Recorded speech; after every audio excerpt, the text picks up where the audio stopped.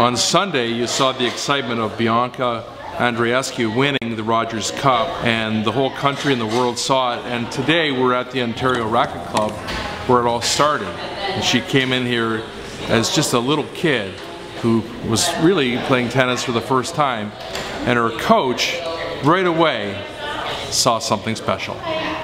I think it's a great achievement for Canadian tennis. We have a lot of young rising stars, and Bianca specifically, she's been working very hard for the last few years, and it's great to see you know, her winning the Rogers Cup, and you know, I'm sure there will be many more. I always had a name for her. I call her the little girl with the big dreams. Just seems to me that she always wanted something more.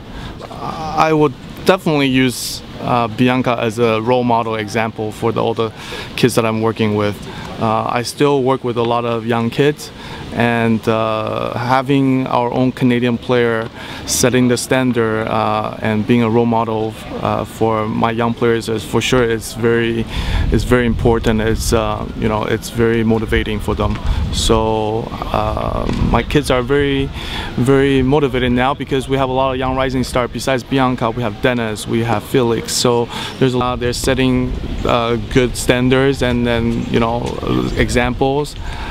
So I'm sure it's a great, exciting time for Canadian tennis, especially for a lot of young ones picking up the racket now. There are a whole new group of young players that are already inspired and now realize they can do it too.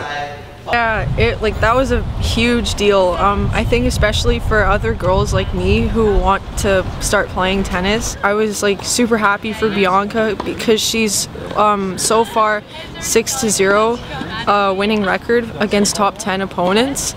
And for someone like Serena, just how amazing she is, how her results that she's had, and just who she is in general, to be able to go up 3-1 in the first place, even if she was injured.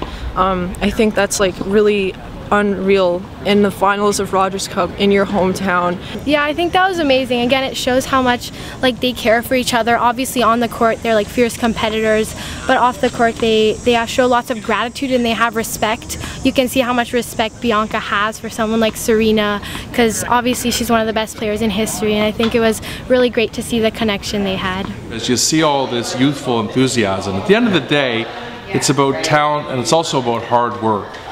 In the case of Bianca, hard work is what won out in the end.